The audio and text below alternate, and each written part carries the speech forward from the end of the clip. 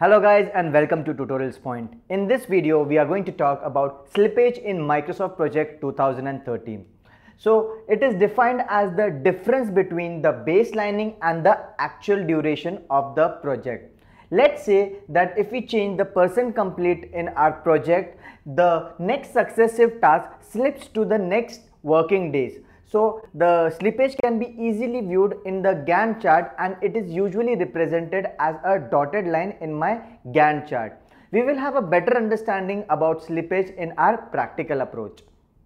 In this video, we are going to learn about slippage in Microsoft Project 2013. So let me tell you where I can find this particular constraint. For that, I have to move to the Format tab, and under the Format tab I can see something called as slippage.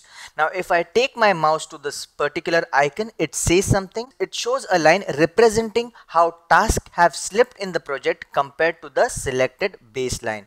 Now let us try to understand this practically.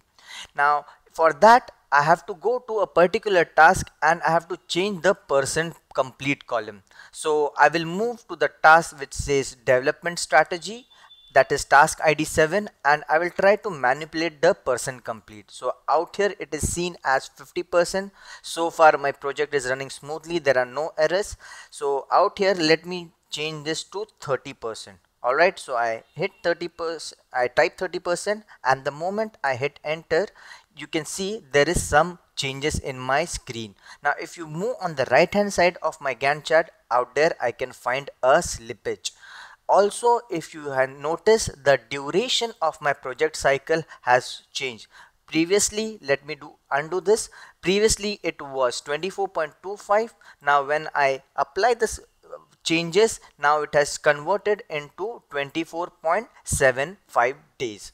Now let me show you on the Gantt chart as well where I can see this particular slippage. So in order to see that, I have to first right click on the Gantt chart, go to show and hide bar style. I'll move to baseline and first I'll unselect this. Alright, now you can see the slippage has been shown by the dotted lines out here, as we can see, right? Also one thing I want to share you, I will again right click on this Gantt chart. I'll go to show hide and bar style, and under that I will move to slippage.